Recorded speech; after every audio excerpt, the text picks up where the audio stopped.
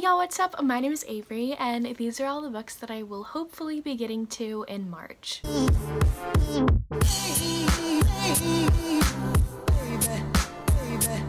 First off, I just want to say sorry if you can hear raining. It is currently raining outside. This is the only time I have currently to film with my busy school schedule, so hopefully the light rain in the background is comforting for you. So, March. Today is actually March 1st, so March has already started. I already read a book today. I have already completed a book so far in March. It's gonna be on this TBR because I already put it on there. So we have a bunch of things this month. I have to pick for my TBR jar. I have a buddy read, and we have a readathon that I am helping co-host. So let's get into all the books that I will hopefully be reading this month. First, let's start with my TBR jar pick right here. If you did not know, I have a goal for 2021 to pick one book from this jar every single month, and then whatever book I pick, I have to read it and do a dedicated reading vlog for it. Last month I did A Series of Unfortunate Events, the first book, The Bad Beginning by Lemony Snicket. That was so much fun, and I got to read a book that I probably would have put off for a long time if I did not pick it out of this jar, but I still wanted to read it, you know? I just probably would have put it off for a while. I'm hoping that this book is another good pick, so let's do it. Okay, let's pick whatever this one is. Let's see. Okay, we have, ooh, can you even read that? It says Heartless by Kat Martin. This is a historical romance. I have color-coded all of my books, so the purple hearts, I don't know if you can even see that, it's probably really blown out. The purple hearts are historical romances, so let me go to my historical romance section. Okay, so this is Heartless by Kat Martin. I have a few Kat Martins. I've never read one though, and this was the first one that I bought. I think I bought it at Half Price Books one day, because look at that cover. Look at it. That is gorgeous. This one does not have a step back, but I feel like the couple on the cover just makes up for it. So let's read the summary because I know nothing about this book. To escape her life of poverty as a tenant farmer's daughter, Ariel Summers made a bargain with the devil. She would become the Earl of Greyvilles, there you go, mistress in exchange for the schooling and refinements of a lady. But she couldn't foresee the Earl's untimely death or her own disturbing attraction to his bastard son and heir, Justin Ross. Justin never meant to demand payment from the tempting young woman his father so callously planned to ruin, but her innocent allure provoked his ruthless nature, and he vowed he would have her in his bed. Seduction was his plan, but the Earl of Greyville never suspected Ariel's innocent passion would awaken emotions he had long believed dead. When mistrust and betrayal threaten the fragile happiness that the two of them have found, Justin must convince Ariel he isn't the heartless man she believes. Okay, very interesting. I'll have to look this up on Goodreads and see if any of my friends read it. If you've read this book, please let me know. So expect a dedicated reading vlog for this book sometime in March or at the beginning of April. I'm very interested. I've never heard of a historical romance like this before. So it looks like she was married to his dad. Then she falls for the son whenever the dad dies. So quite interesting. I feel like this could be a very action-packed historical. So kind of excited, kind of nervous again. Okay, so next I have my buddy read for March. I asked my lovely friend Zay over at Winnie Reads on Instagram if she wanted to buddy read a book with me, and I asked her if she had Kindle Unlimited, and she said yes. One of my goals for the year was to read more books on Kindle Unlimited to utilize my subscription service more, so I screen recorded.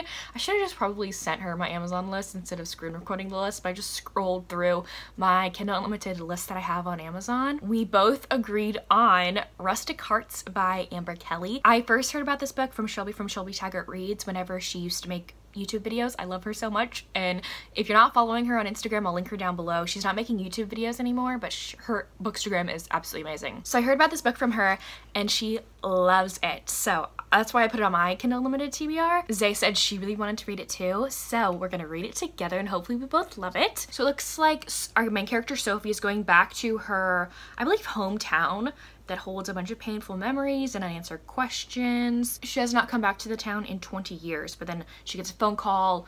I don't know what it was about, but she has to go back. And then she bumps into Braxton Young. Maybe they have a history, it doesn't really say, but she's not in town to fall in love, but she might end up falling in love with Braxton. So I think this might be second chance romance. I'm not really sure. It doesn't say that they were already together, beforehand. Maybe she was just like in her past. I don't know if they dated before. I've just heard amazing things about this book. I don't know a lot about the book besides what I just said. Just a girl going back to her hometown that she doesn't want to go back to because it has a bunch of painful memories.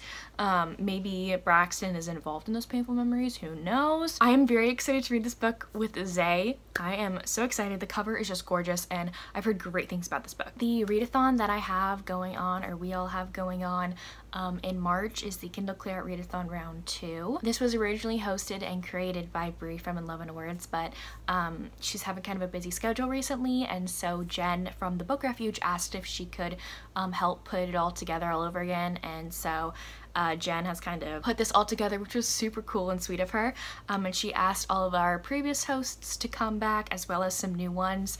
I'll link everybody down below that's going to be a host for this readathon, but this is a readathon that happens from March 13th to March 19th, and then we have a live show on March 20th at 6 p.m. Central Standard Time on Jen's channel. And so this is just a week-long readathon where you read all of the backlist ebooks or audiobooks that you just haven't gotten to on your e-reader or your phone, your Kindle Unlimited service, whatever. Okay, so whenever I originally agreed to host this readathon, to co-host it, it was before Snowpocalypse hit. If you did not know, you can go watch my A Quarter of Silver Flames video, and I like break down my experience of going through Snowpocalypse, basically in Texas specifically, well, all like the South, but specifically Texas, like was hit very hard with a snowstorm that lasted 4 days, and power was out. No school for an entire week because there was no Wi-Fi, no internet. You couldn't go to campus, you couldn't get on your computer, you couldn't charge your computer. You know, like there was no school for a whole entire week, and so all of our assignments and everything got pushed back. And so originally I had no major assignments or exams that week. They got pushed back. So I believe I have 2 exams in that week, which will be my main focus, obviously. So I don't know actually how many books I will be getting to for this readathon. But you know what? I put a tentative TBR for myself. I am not going to be following the prompts. If you would like to know the prompts, you can go watch Jen's announcement video that I'll link down below, as well as she has templates on her Instagram, which I will also link down below. She has a bunch of information and everything and all of the prompts, and you can make your own bingo board, which really fun, really fun. I will say there's one prompt that a bunch of people I have learned are very stumped on, and that is the disability square. When Brie originally made this readathon, that was something that we really wanted on there because both Brie and I have a disability and we need more representation, and I feel like that is rarely a prompt in a readathon. You very rarely see disability rep in a challenge to complete. Read a book with a disability rep in it, you know? And so I highly encourage you to pick up a book with disability rep. I have 2 recommendation videos that are linked down below. Go watch them, please. I think altogether there are 20 recommendations for you of books that have disability rep in them. So I highly encourage that you pick that prompt because I feel like there just needs to be more diversity when it comes to disabilities or people acknowledging disability representation more. So just want to put my PSA out there. So I have 1, 2, 3, 4, 5 books that are tentatively on my TBR. If you didn't know, I'm a very big mood reader, but I don't like to force myself to read certain books. I give myself like a list of books that hopefully I will get to. I don't need to, you know? I like to make a giant list so I can pick and choose from that list. Okay, so first on there we have Barbarian's Bride by Ruby Dixon. This is the newest release by her in the Ice Home series. I believe it's the Ice Home series, or the Ice Planet Barbarian series. I'm pretty sure it's the Ice Home series. This is her alien romance series that I am obsessed with, and so this is the new one that just came out, and so I am definitely going to be reading that one, or hopefully definitely going to be reading that one because it's been on my Kindle since it was released, so it's been on there for a while. I got this one off of Kindle Unlimited. I'm not going to say too much about it. I go into her books very blind, but the cover was absolutely stunning, and so I'm very excited for that one. Next we have The Initiation by Nikki Sloan. I am not reading the summary for this one because I'm going in very blind. All I know is that this book is freaking nuts, okay? It's nuts. People just told me to go in blind for this book, so that's what I'm doing. The only thing I know for sure about this book is that this woman is trying to get into this company or something like that, and she has to go into a boardroom with a bunch of men, and so I kind of can like assume what's going to happen in that boardroom, but like I don't know. And so I know basically nothing about this book, so I'm gonna keep it that way. Okay, so while I was browsing Kindle Unlimited one day, I came across this book, and it's been on my Kindle Unlimited for a very long time. We have Claiming Cinderella, a steamy older man, younger woman romance by Lauren Milson. This is like a Valentine's related romance, which it's not Valentine's Day, but you know what? We're fine. We're gonna still read it. I believe this is a romance between a woman or a young woman and her dad's best friend. It's very short. It's only 49 pages. I love age gap romances, so hopefully this is a book that I can recommend to y'all that's an age gap romance, because I know that a bunch of people love age gap romances too. The next one I have is Sweet Filthy Boy by Christina Lauren. Now this one was actually, I believe, either a birthday or a Christmas present. I think it was a birthday present from Brie from 11 Words. She got this for me, and I was trying to find books on my Kindle that I could also find the audios for, and this is one of them. I also love Christina Lauren. The author duo is amazing, and Brie absolutely loves this book, so hopefully I do too. Apparently this book is about 3 young women who meet 3 hot guys in Vegas. I think this is a one night stand to more romance in Vegas. I feel like that's all the description is giving me. Brie loves this book, so hopefully I do too. Okay, another Brie favorite. I just feel like I'm gushing about Brie right now.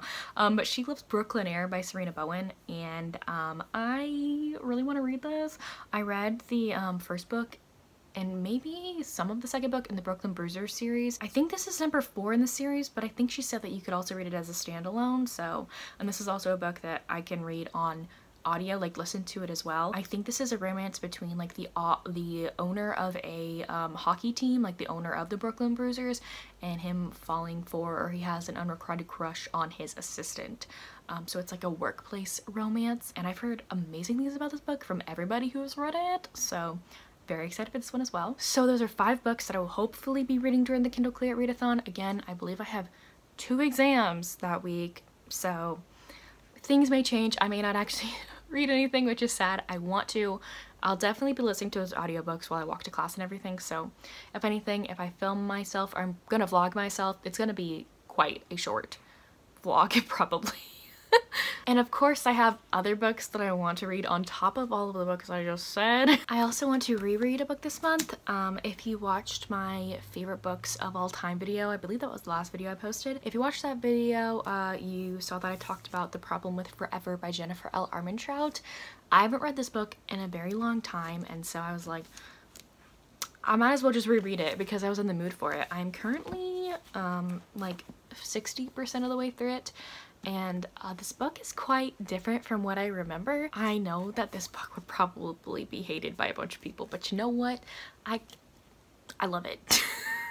It's not for everybody, I understand. It is not for everybody, but it is for me. This book is about Mallory. This book takes place in high school. I don't know if it's new adult or young adult. I don't really know. But this one takes place in high school, and Mallory, she grew up in the foster care system. She was abused when she was a kid, and then when she's like 13, she goes to the hospital because something happened in her foster home, and the doctors there end up forming like a relationship with her, and one of the doctors ends up adopting her, and it's been years since then, and her senior year of high school, she wants to like not be homeschooled anymore. She wants to go to actual high school, but ever since like she was a little girl, like she has been like selectively mute, or she has PTSD when it comes to talking and like using her voice, because she was told when she was in her foster home, like, not to talk, like, be quiet, be silent. And so that's been like ingrained in her brain, and so it's very hard for her to talk and communicate with people. So her first day of high school, she comes across Ryder, who may or may not be her foster brother from that home she used to be in. It is a possible romance between the 2 of them.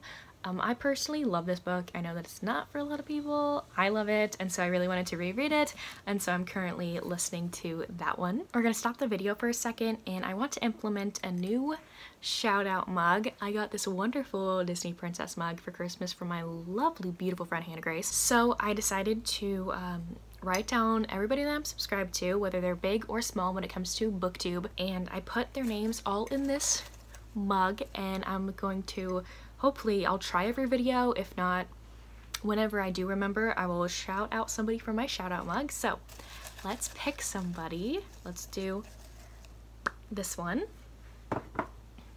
This one is, let's see, oh my goodness. We have Steph from Nefa. Can you see? Nefa Entertainment. Steph just got back into making booktube videos. She has like her coming back video. I forget what the title of the video is, but she took a little bit of a hiatus because she had a hard time reading in 2020, and so she really wanted to revamp her channel and just add more things to it as well as reading, and I absolutely adore her. If you love like fun editing and like just funny people, like Steph is so sweet and kind and just hilarious, and I love her. Her editing style is I love it. I love it. I just have so much fun when I watch one of her videos, and I immediately like click on it whenever she uploads. She also started an ASMR channel, which I did not know until I watched her like coming back to booktube video, and I subscribed to that one too because I love ASMR, so I love her videos there too. So I'll link both of her channels down below for you. I absolutely adore Steph so much. Please go check her out. She reads like a wide range of things. I believe her favorite book is Sadie by Courtney Summers, so if you're into that book, I really recommend go checking her out. I love her so much. Not gonna lie, most of these books on the rest of this list are holds from my Libby that are finally coming in, or will be hopefully coming in March. So first we have Beautiful Boss by Christina Lauren, and this is book number, I believe like 4.5 or 5.5, a part of the Beautiful Bastard series. I'm reading these books in order, obviously, and so far I've been reading like one a month, and so this is the next book. This is a novella part of the series. These are mainly office romances that are really freaking steamy, and so I don't know the summary for this one because it is a novella, a part of the series. Just know that office romance series, that is quite steamy. First book is Beautiful Bastard. If you want to know what the series is about, go check out Beautiful Bastard. Then we have a book that everybody has been dying for me to read. We have Dearest Rogue by Elizabeth Hoyt. Here's the very beautiful step back in here. This has been sitting in my purse for a while, and I just haven't picked it up yet, but I just got the audiobook in from Libby, so I'm going to be listening to it as well as marking the book up, hopefully. Everyone's been recommending this book to me because it is a book where the heroine is blind, and so it has disability rep in there. My only issue in here is I believe it's like book number 8 in a historical romance series, and I love to read my historical romances in order, but like I think I looked into the first couple books in this series and like I just was not interested in them, you know, and so hopefully this is fine that I haven't read the other ones in the series. But all I know about this book is that our heroine is blind, and I believe she falls for her bodyguard. I am super excited about that. That's all I need to know about it, and I can't wait to pick this one up in March. Next I have Return to Us by Corinne Michaels. I'm planning on reading this book because I received an ARC for it. Like the publisher reached out to me and sent me this book, and so I'm very excited to get to this one. So the very brief summary that's on Goodreads says this is a small town second chance romance. First book in the Willow Creek Valley series. Grayson Parkerson watched Jessica Walker leave 18 years ago without looking back. He thought he was over her, raising his 4-year-old daughter on his own and doing just fine, until she returns. She thought her heart could handle seeing him again, but she was wrong. Will they be able to let go of the past and return to what has always been lingering? So, second chance romances. I actually really like second chance romances, so hopefully I really like this one as well. So, next we have a manga, which is very different for me. We have Food Wars by Yuto. I don't even want to try. Never mind. No, this is the cover for Food Wars. Okay, so I've been watching, obviously, Tamika from Library of Tomes and Izzy from Happy for Now talk about manga like for months now, and I just have felt so left out, and I kind of want to get into it, but I'm only really interested in like the like romance like steamy ones. I'm interested in those ones. I'm not really interested in like not romance ones, and like I think I heard both of them talk about how this series is like a romance manga. I think hopefully I'm right. Please let me know if I'm not. And so I just wanted to try out a manga because I've never had before. I think one time I tried to get into like a manga and it was just really confusing for me, so hopefully it's fine. Hopefully I want to like it because I want to love romance in all different forms, you know. This is coming in through my Libby very soon, so hopefully this has romance in it because I don't know what I'm gonna do if it doesn't. Probably DNF it. Okay, next I have the next book in the Spindle Cove series by Tessa Dare. We have A Lady by Midnight, and this is the third book in the Spindle Cove series, and this one is about Corporal Thorne and Kate, and we've kind of seen them like throughout the series. I'm pretty sure, if I'm thinking about the same characters, we've like seen them kind of like had lingering glances at one another, if you know what I mean, throughout the series. So I'm very excited for this. I'm not gonna talk about this book because, again, third in a series, but I love Tessa Dare so much, and so I have to get that book for my collection because I don't have that one up here yet. I have this one, I believe, coming in on Libby very soon. Next, I have The Alien Assassin's Convenient Wife by Ruby Dixon. This is the book that I have already completed this month. I completed it today. This is an alien romance book. I am reading all of Ruby Dixon's books in publication order besides the Ice Planet Barbarians and the Ice Home books because I'm caught up to date in those series.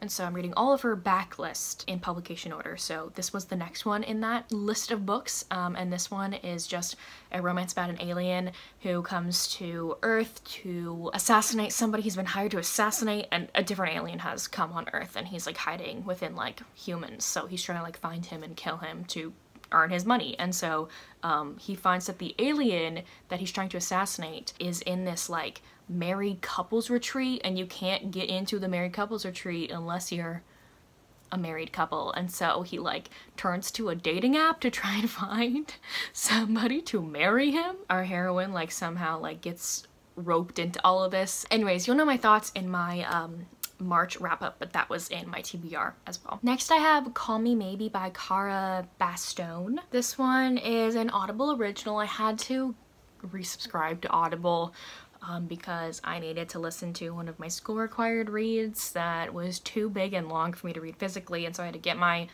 Audible subscription service back when I didn't really want to because Audible Escape is gone. And so with my subscription, I get all of the books. I get some Audible original books, I'm pretty sure, for like free.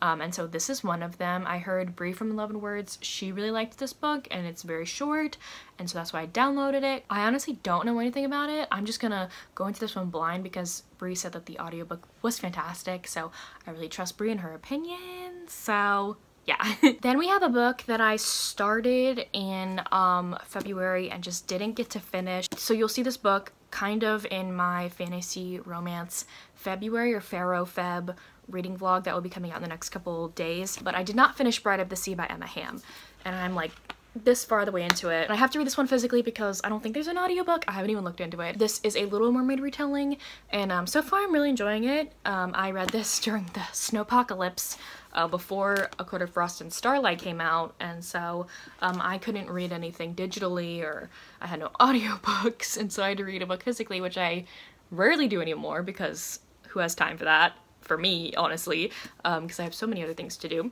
And so this is a Little Mermaid retelling fantasy romance book that I am so far really enjoying, and so I really wanted to finish it in March. Next are two books that I just got the audiobook in for Libby, so I'll be hopefully listening to these two. I'm trying to read more books that are on my physical TBR, and so I found two books on Libby that are on my physical TBR that I have not read yet. First, we have The Royal We by Heather Cox and Jessica Morgan. I know nothing about this book except that it is a romance based off of William and Kate. I've heard great things about this book. I believe the second book just came out in the series, and this book is kind of chunky, and so I really want to get some chunky books off of my TBR cart, so I thought this would be a great pick. All I know is that it is a romance based off of William and Kate that I've heard pretty great things about. And then we have Only a Breath Apart by Katie McGarry. This is a YA novel, I'm pretty sure. And I picked this one up because of the pretty cover. I thought the cover was really pretty. And so this one says, Jesse is cursed, so the town folklore says, but the only curse Jesse believes in is his grandmother's will. In order to inherit his family farm, he must win the approval of his childhood best friend, the girl he froze out his freshman year, Scarlett Copeland. Scarlett Copeland is psychic. Glory Gardner tells Scarlett she has hidden psychic abilities, but Scarlett knows what is real is Scarlett's father's irrational fears, controlling attitude, and the dark secrets at home.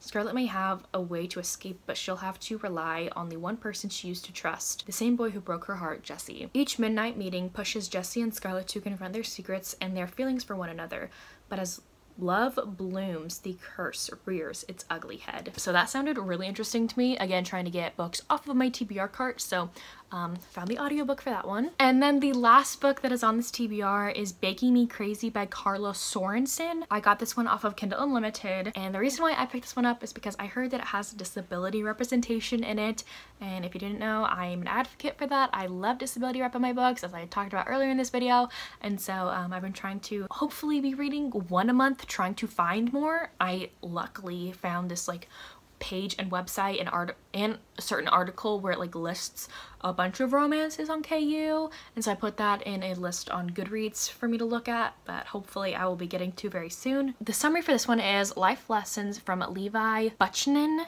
If you're going to fall in love with your best friend, make sure you have the patience of a freaking saint. Levi knew Jocelyn Abernathy was the one the day he met her, and she kicked his butt on the basketball court. He also knew she wanted nothing to do with romance, and for very good reasons.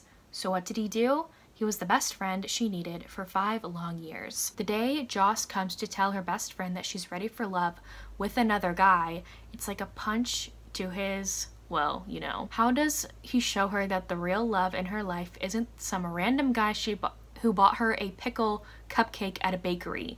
Well, he needs to wage war.